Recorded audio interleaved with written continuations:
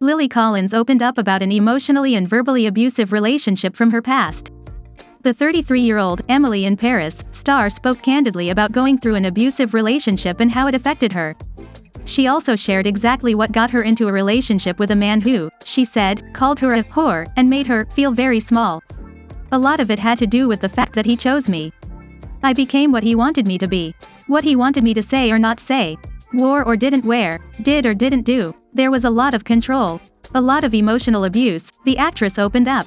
And at this point, like the video and do not forget to subscribe to the channel, it will help promote it. He called me, Little Lily. He used horrible words when describing what I was wearing and called me a whore and all that stuff. She explained how it affected her, saying, I became pretty quiet and I was comfortable in silence, and I felt like I needed to get small to be super safe. Lily said that her body's reaction to this relationship led her to illness.